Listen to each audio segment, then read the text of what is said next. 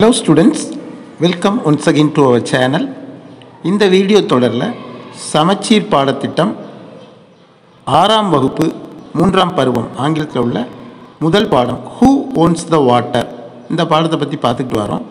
கடந்த பார்ட் 3 அந்த வீடியோவில் இந்த செக்ஷன் 2ல் இருக்கிற இந்த பேராகிராஃப் பற்றி பார்த்தோம்.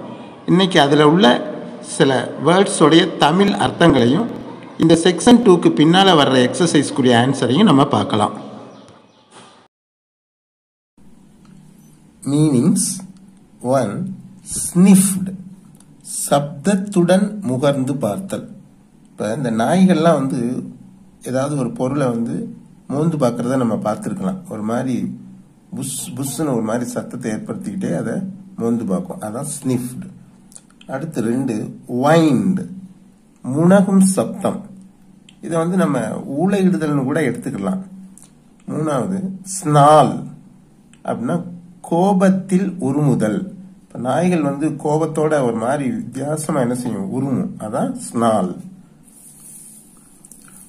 அடுத்து 4. எல்யூசிவ், கண்டுபிடிக்க முடியாத. 5. மான்சூன், பருவமழை. 6. சோக், நீரில் ஊறிவிடுதல். இப்போ ஏதாவது ஒரு பொருள்கள் எல்லாம் பயறு, சுண்டல் அந்த மாதிரி எல்லாம் தண்ணிக்குள்ள போட்டா என்ன ஆகும், அப்படியே ஊறிடும்ல, அததான் சோக் அப்படின்னு சொல்லுவாங்க. 7. வேலோ, வேலோன்னா சகதியில் புரளுதல் அப்படின்னு அர்த்தம். அடுத்து 8. பட்லி வாட்டர் அப்படின்னா தேங்கிய நீர். ரோடுகள்ல குண்டும் குழியுமா இருந்துச்சுன்னா மழை பெய்ந்தா அந்த மழை தண்ணி தேங்கி இருக்கும், அதான் பட்லி வாட்டர்னுவாங்க. அப்படி தேங்கிய அந்த சின்ன நீர் பிடித்த பகுதியை படுல்னு சொல்லுவாங்க. தேங்கிய நீருக்கு பட்லி வாட்டர். 9th one multitude. பொதுவா மல்டிடியூட்னா மக்கள் கூட்டத்தை குறிக்கும். இதே மல்டிடியூடுக்கு இன்னொரு அர்த்தமும் இருக்கு. அதிக எண்ணிக்கையில் உள்ள, அதிக எண்ணிக்கையில் உள்ள எந்த ஒரு பொருள்களையும் இந்த மல்டிடியூட்ன்ற வேர்டு குறிக்கும்.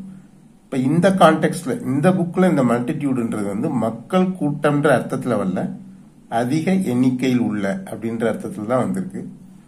10. டிராம்பிளிங் அப்படின்னா மிதித்தல், அப்படி சடக் சடக் மிதிச்சுக்கிட்டு போறது, அதான் டிராம்பிளிங், மிதித்தல்னு பொருள். இப்ப இது புக்குக்கு உள்ள இருக்கிற எக்ஸசைசஸ், அதாவது இன்டெக்ஸ்ட் எக்ஸசைசஸ். இப்போ அதை நம்ம பார்க்கலாம். Complete the sentences given below with words or phrases.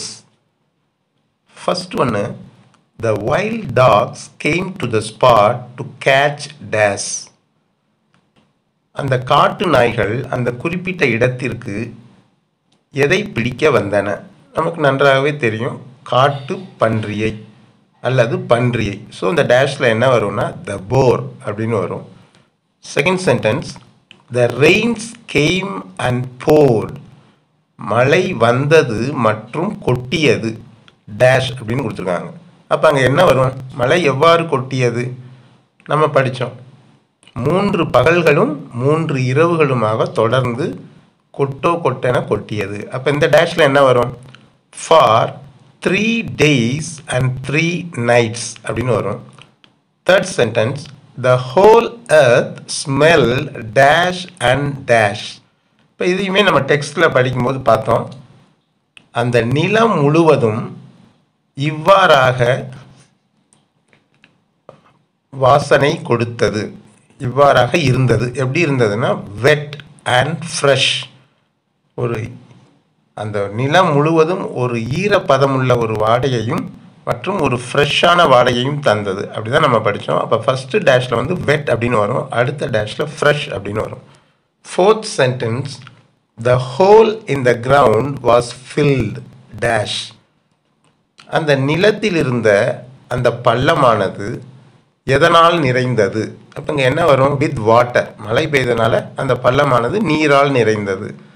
அப்போ the whole in the ground was filled with வாட்டர்னு தான் வரும்.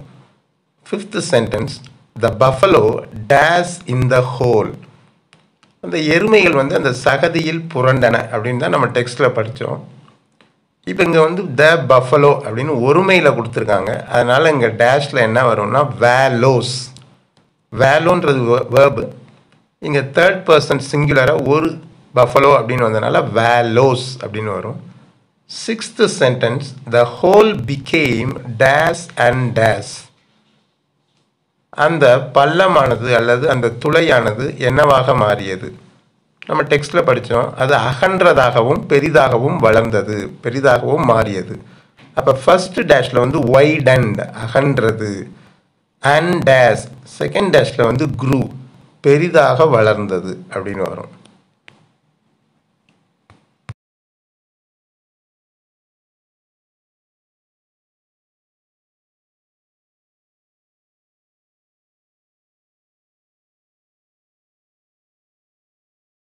இப்போ இந்த ஆன்சர்ஸை வந்து ஓரலாக சொல்லியாச்சு.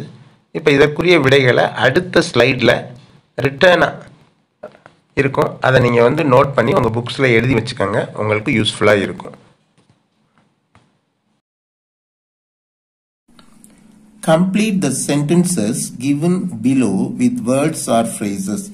For these exercises, the answers have been given. For the sentence number 1, the answer is the bowl. For the sentence 2, for 3 days and 3 nights. For sentence 3, wet and fresh. For sentence 4, with water. For sentence 5, the answer is vallows. For sentence 6, widen and grew. So இத்துடன் இந்த video முடிவடைகிறது. மேலும் இந்த பாடத்தை தொடர்ந்து அடுத்த வீடியோவில் நாம் படிக்கலாம். நம்முடைய சேனலான இந்த அறிவு கூடம் என்ற இந்த சேனலை சப்ஸ்கிரைப் பண்ணுங்கள் மற்றும் மறவாமல் உங்களுடைய நண்பர்களுக்கு ஷேர் பண்ணுங்கள். Like, share and comment and subscribe our channel and click the bell button for more videos. Thank you.